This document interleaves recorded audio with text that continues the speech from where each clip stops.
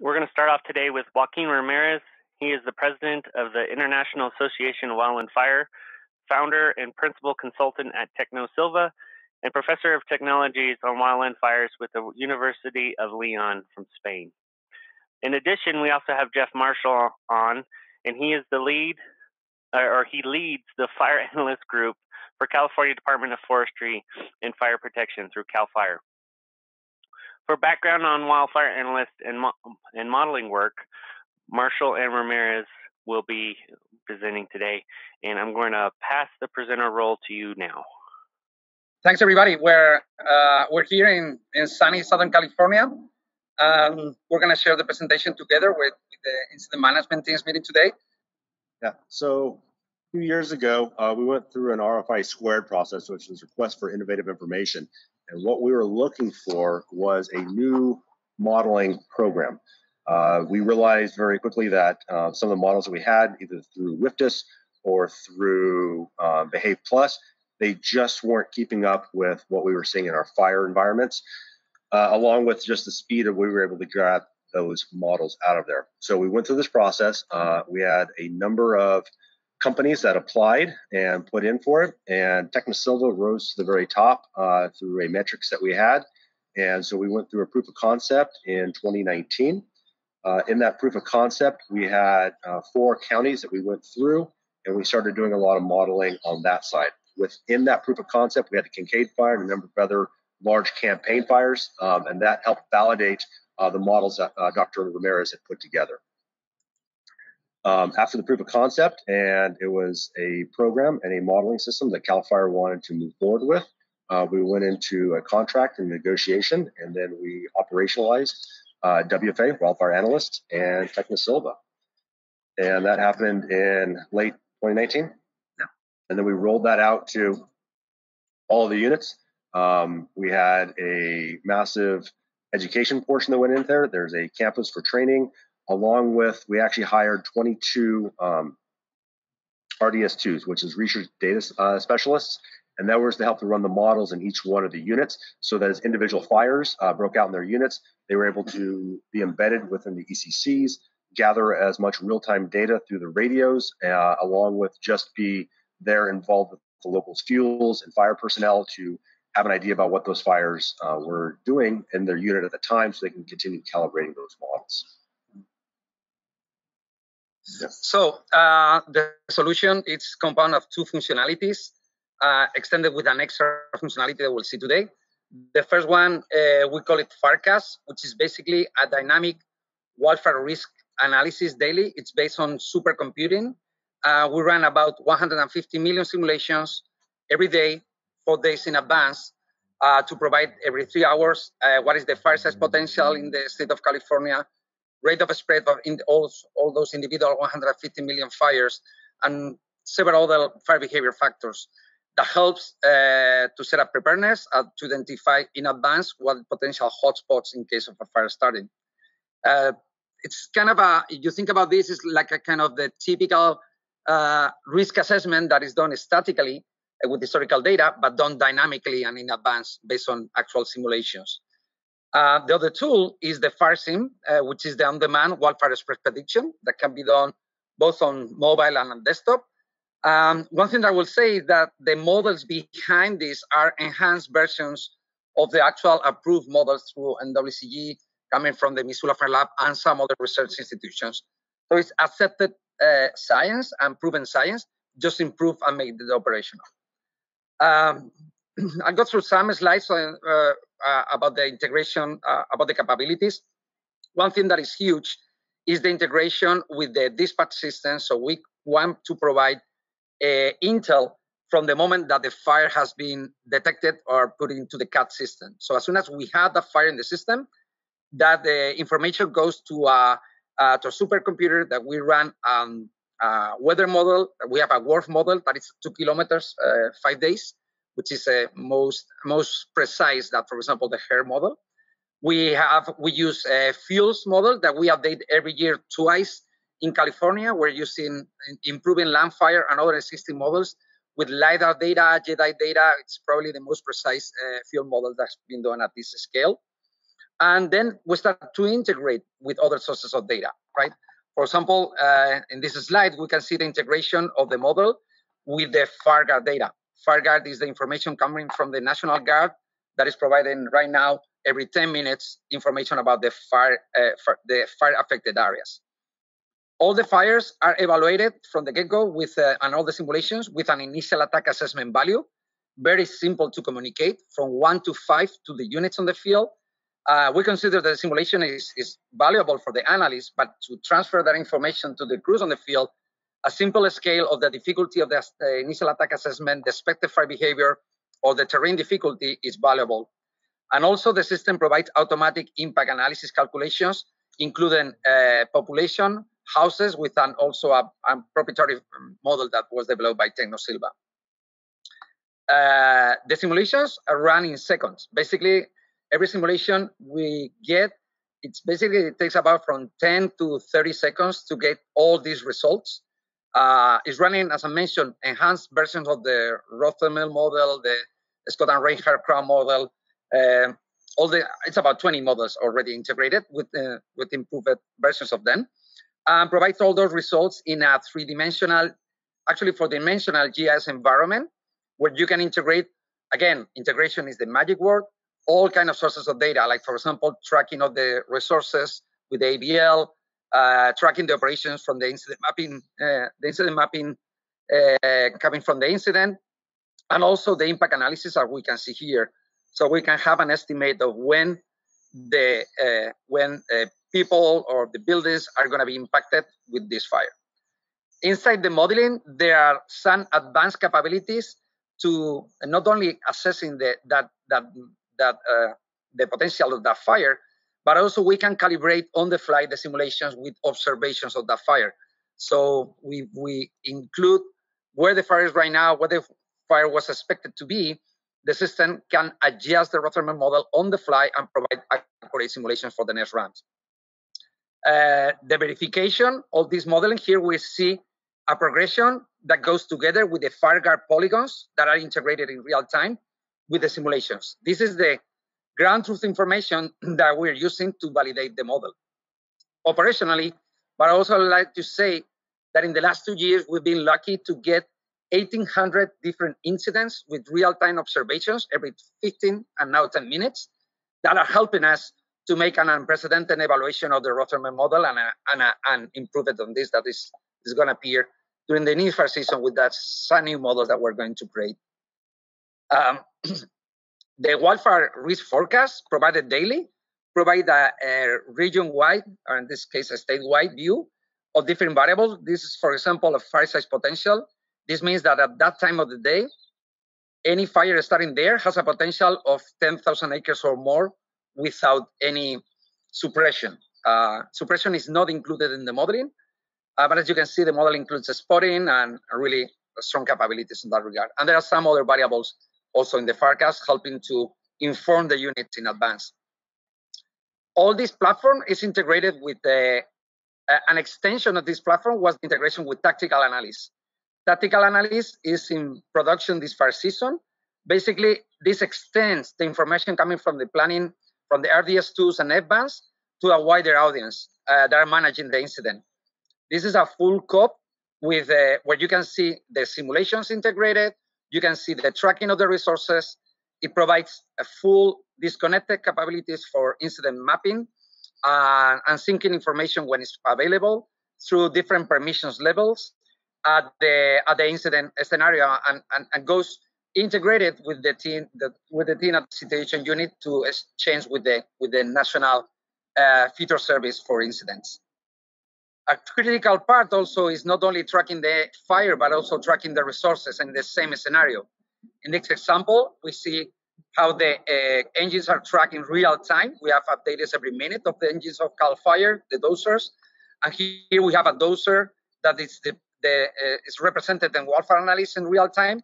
And also it's represented with the alert wildfire cameras, which is a extremely valuable network of more than 1,000 cameras that is covered in the state. That resource tracking obviously is available in any platform and really contributes to provide situational awareness even in disconnected environments. And because it's everything that we create in mobile is heavily focused on providing that disconnected capabilities. Lastly, there's been a strong effort of the integration of aerial imagery, aerial videos, and through full motion video.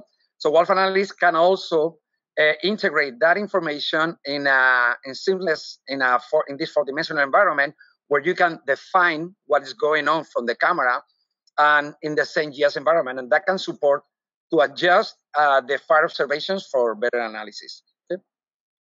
Want to go through a little through the fire season summary? So obviously 2020 was a banner fire season, I guess we would call that. Yeah. And we had just rolled out this product through all our F bands and to each one of the units. And so we didn't have actually the time to actually do a full, complete training with a lot of them. So a lot of this was done on the fly. All of our F bands adopted this very quickly. And me working at the Sacramento level, I was assisting them with running some of the models because all the work that was being done by the F bands, they had their hands full with everything that was going on. So I was able to push simulations to them for when they were out in the field.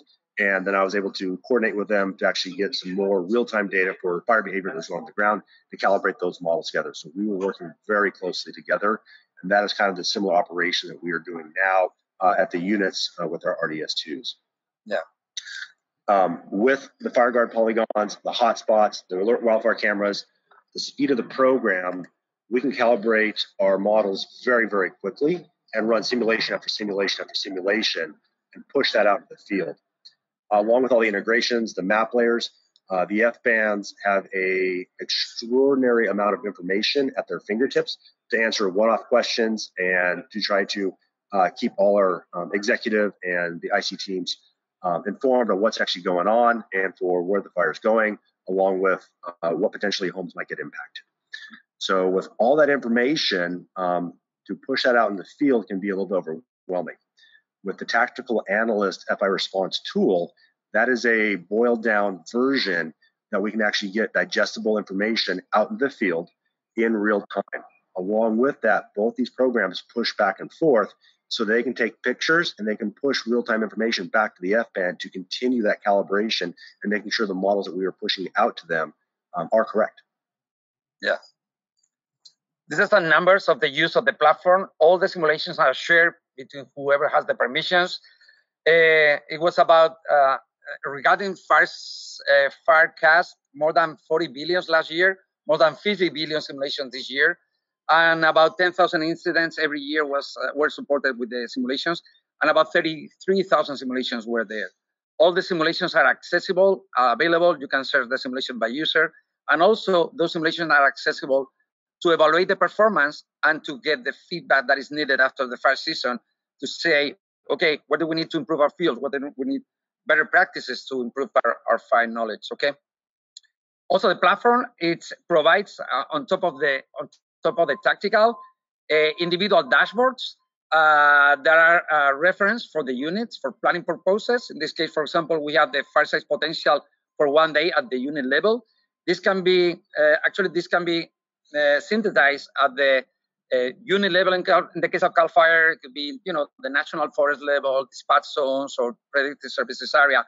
Just aggregating information for those 150 million simulations, it's easy. And one thing that I will show is that in this graph, we can see how the day with the biggest fire activity in California history that was detected from satellite, that was on the Labor Day weekend. That's the green FRP, the fire radiative power coming from the satellites. That was that was when we had the big growth on the North Complex and when we had the August Complex growing. The prediction of the Firecast was done like 3 days in advance. So that really proves that the prediction capabilities in advance are also there. Because of where we are, I would like to show that just a glimpse of this campus.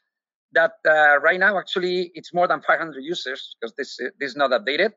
It's a Moodle platform that is a structure following the NWCG formats on courses. Right now, we have six courses from 101 to 106 till the advanced modeling that was able to support the training and the deployment of with a quite complex system during the COVID fire seasons that we had in the back. With that, I think that we end our presentation. We're open to questions. And the simulation is just click and go, and we'll grab all the information. All the weather station information is there, lighting, detection from satellites, detection from FireGuard. It's a pretty comprehensive platform, and this is the desktop tool. Yeah, there's also an extraordinary amount of map layers that can be involved in this too.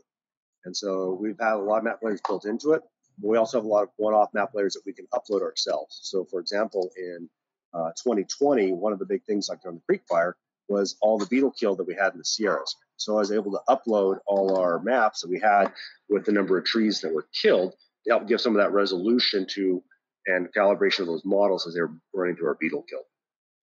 Yeah. The other thing too, going back to Firecast, because they were running millions and millions of simulations across the landscape on a 3-hour, all that stuff, we have massive lightning busts that go through. We already have an idea about where those hot spots might be should a lightning strike take place.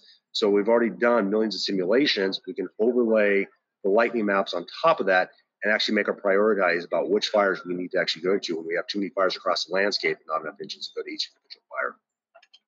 Yeah.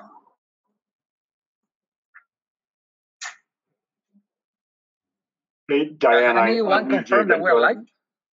Yeah, you are. Diane Rao had a question. We're having connectivity issues. Hey, everyone. Good morning. Can you guys hear me? Can you guys hear me? Yes. Oh, excellent. Hey, thanks for this presentation. You know, I was exposed to some of this stuff. Well, it's been a couple of years. I've known about it, but last year I was working on the question from Diane. Yeah, can you guys hear me? I cannot listen to anything. I'm wondering if there's a plan to somehow incorporate these types of modeled products for use strategically with federal partners when you're on an interagency incident.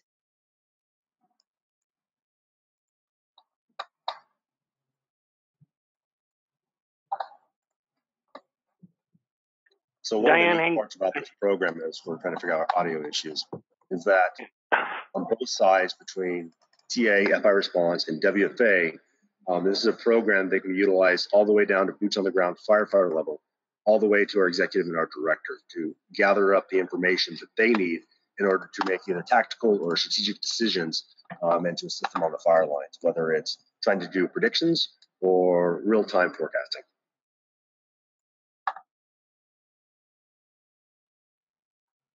Joaquin, this is an audio check. Can you hear me? One of the other things too, all the weather days are actually stored on a cloud server too. So we can go back to September 9th when we had these hellacious fires back in 2020 and actually replicate those fires or do other modeling on those fires that happened back in the past. So we can also use it as a training tool for people in the field to actually go through and replicate these fires that we had, possibly go through and, you know, what different strategies might do. We've got the ability to adjust fuel models. So we can go through and actually put like non-burnable fuels in and try to replicate those in line and potentially see like how we might have also told those fires differently too.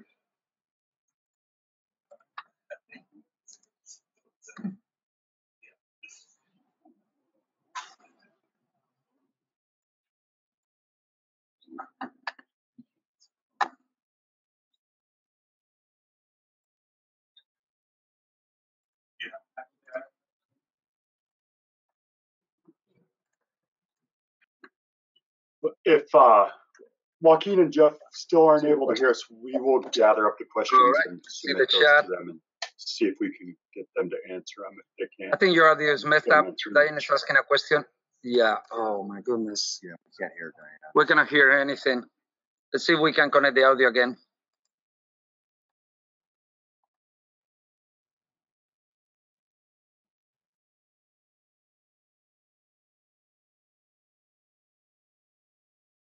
Test. Can you hear us? Now I can hear you. Oh my goodness. All right. No worries.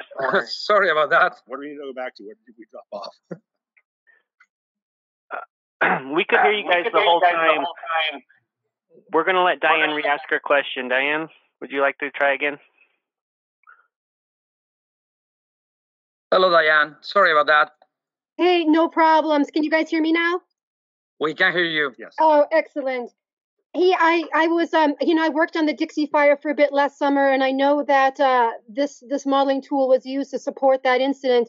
But the federal agencies work in a WFDS-centric world, with the WFDS decision making, and unfortunately, the models that are embedded in WFDS are used heavily on the federal side of things. So my question is, when you're working on incidents cooperatively, interagency incidents, is there a plan to, or are there any plans to share these types of modeling results strategically with federal units to help inform and support their decision making? Is there a tech transfer strategy for how to share this stuff?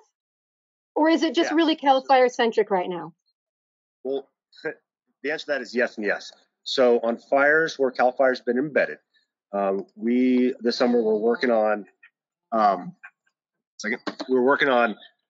getting our federal counterparts along with our local government counterparts access to the tactical analyst tool to get that information to those troops on the ground also. So they're going to be getting temporary accounts. We've also been working very closely on those same instances last summer to make sure that the LTANs and the FBANs that may not be CAL FIRE are also getting that information and being able to push on that side. But they may be printed products or they may be screenshots to be able to push that on that side. Obviously, the program isn't based in WFDS. However, we can also pull a lot of NFDRS stuff in there too for all those things that we need to pull NFDRS from and push that to the feds too in a very, very quickly and timely manner. Does that answer your question? Yeah.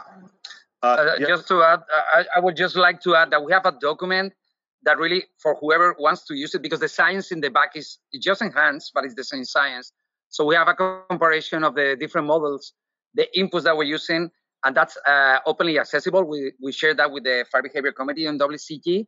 So if any user has to, see the results coming from wildfire analysts, really understands what they see, and they can trust, and they can understand what there are differences that typically are, first, because of the data inputs are typically more refined in terms of fuels, in terms of weather, and also in terms of some improvements on the modeling that we have included. But basically, science is kind of the same. One example that I would say is that, for example, we have created a full LiDAR-based canopy crown fuels of the whole state that we have tested against the actual land fire product, and it's way superior in that regard because it's LiDAR-based, right? And it's updated with LiDAR coming from the last year and with JEDI coming from satellite. But our plan, obviously, we'll as a company, we'll love to be part of the portfolio of tools because we feel that with this, and especially with the FS Pro capabilities, it has we can play a niche. We have a niche or to fill some gaps that are on the modeling, because to be honest, it's a way more integrated and advanced platform. I would love to be in the hands of our federal partners. Yes. Okay. Very good. Thank you for that. Just from my experience, the agency administrators weren't familiar with the tool. We didn't see any sharing of products. A lot of people didn't know about the agreement. And from an LTAN perspective, there were already so few of us trying to support the incidents. We were trying hard not to duplicate efforts.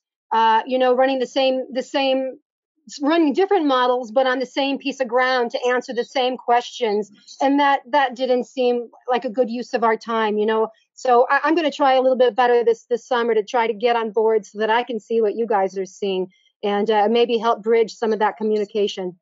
Thanks for your time. I appreciate it. Yep. And then just on a side note too, the Dixie was a ginormous fire, to say the least. And then with multiple teams embedded on different base camps, sometimes that hinders that information flow back and forth. And sometimes that's just making contact with the FBAN that has access to this program.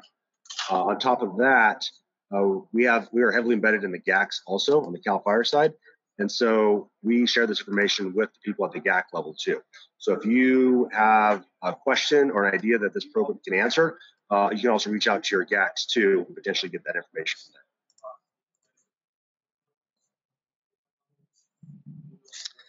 And it's interesting the comment that you did because the reality is that they're very little advanced. And I think that with the effort that CAL FIRE is doing to strengthen the Intel section on ICS with this new RDS role, living in the time that we're living where we have real-time information coming from resources, real-time information coming from the fire, and modeling that can keep up the pace of the inputs that are out there. Our intention was to deliver something that is actionable, and it's kind of a supporting, a community, of advanced community that is very small, fortunately, with a extended Intel community that it's growing and it's making good use of these capabilities. And we feel that Fire is leading the pace on, integrating and providing those capabilities to this extraordinary fire season that we're living, by taking advantage of that.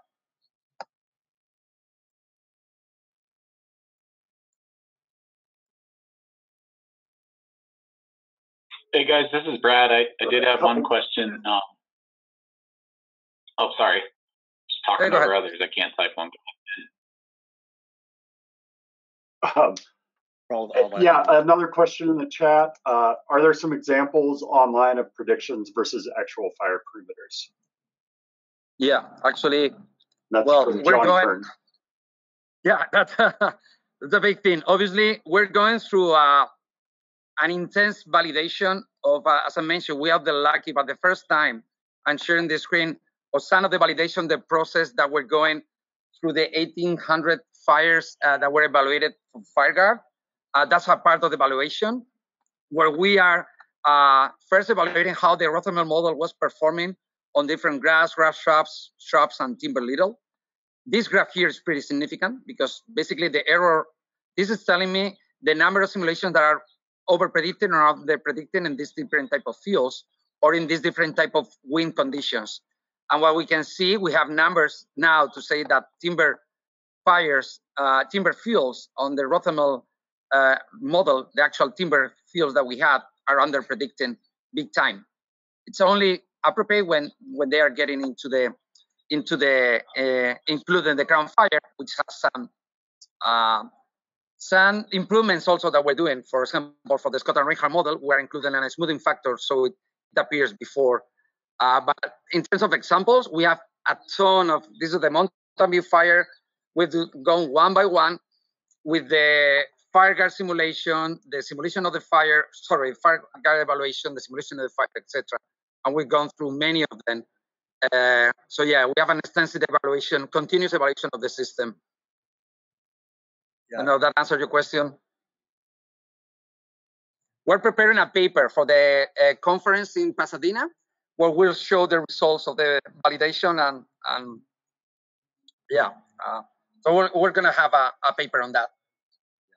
With the FireGuard, it has given us a huge wealth of information in near real time about how well the model works. And in situations where, like timber, for example, where it may not be working due to other conditions, we can calibrate very quickly and change that fuel model to actually make the model run correctly. Caldor is a perfect example of how quickly we're able to change our fuel models and actually start getting some much better simulations that are much more representative of what the fire is doing on the ground. Yeah. So yeah, we're not only providing the simulation. We're trying to advance a little the science. We know what the gaps are.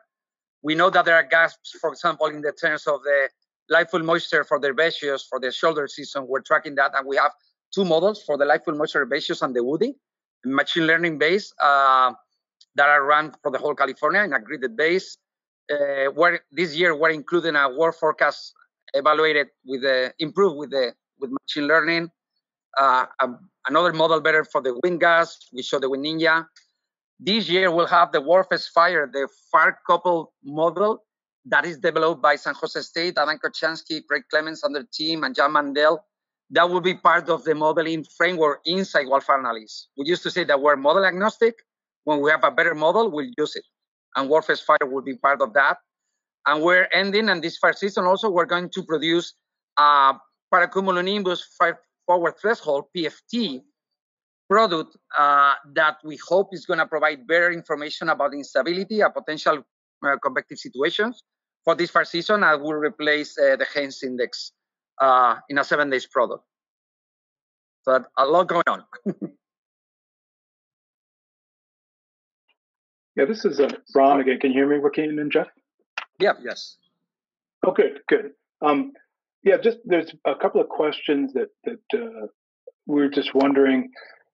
come the fire season or even in advance, is there a common place where we could start to get our intel up? I mean, a lot of us use WFTIS, and that's common in the federal system. But when we go to an assignment, just wondering how can we quickly get our intel up?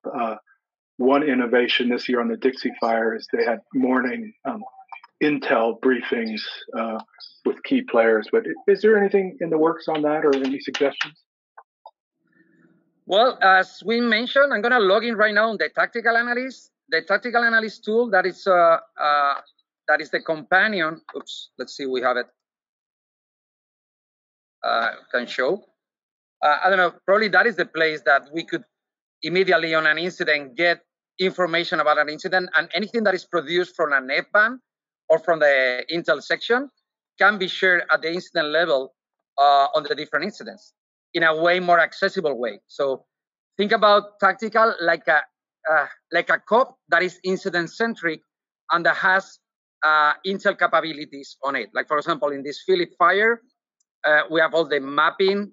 All the mapping has to be provided from the field or from the integrated with the NIFC GIS data set, but also the simulations are accessible very easily from the same place. So it's, I say that getting access to tactical when you go to an incident, that's where you have everything that could be published there. And obviously everything that we create can be shared or published through the typical GIS standards, right? So back to your Intel question. So having those Intel meetings is absolutely imperative as we move forward to make sure that we're all on the same page. With our COP, it also keeps everyone on the same page in near real time. So as soon as NIROPS, Courtney Aviation, MQ9 information gets published about where that fire line perimeter is, once it gets uploaded to the NIFC server, everyone can see that information in near once it gets uploaded. So it keeps everybody on that same page as we keep moving forward in this. Well, that's great. I think just the technical analyst and the same page concepts moving forward will be excellent. And with that, we're about at the half hour. Is there any other thoughts that Jeff or Joaquin want to add, or any other questions? One of the other things too on this tactical analyst tool, because it can work in an offline and a connected environment, if you give this to like our HFEOs, or sorry, dozers operators and our crews, they can be dropping points, lines, and polygons as they're actually creating line 2. Mm-hmm. And that's all getting fed back to the situation unit leader. So all of a sudden now we can start updating our lines on top of everything else. So we can have that updated map that's getting pushed out in the field. So people are looking at the most current information, not just what got published at 4 o'clock in the morning to be ready by 7 o'clock for the briefing. Yeah. I'm showing an example that a picture that was taken here where we are right now. This down here. But yeah, that's critical. We try to provide that one-pager file that I showed on the simulation that comes from the dispatch, as I mentioned, that goes to the unit in the field. The unit on the field can give back a picture of what's going on, some mapping initially, and when the incident transitions to extended attack, the same flow can appear, but in this case at the division level. So they can provide that photos, where the fire is, where the operations are, in a very robust tool that can work connected and disconnected, and that is following all the auditing process, so that information is shared appropriately at the incident level and connected to the national standards. Thanks much. And I saw the last question was simply great presentation, and really appreciate it.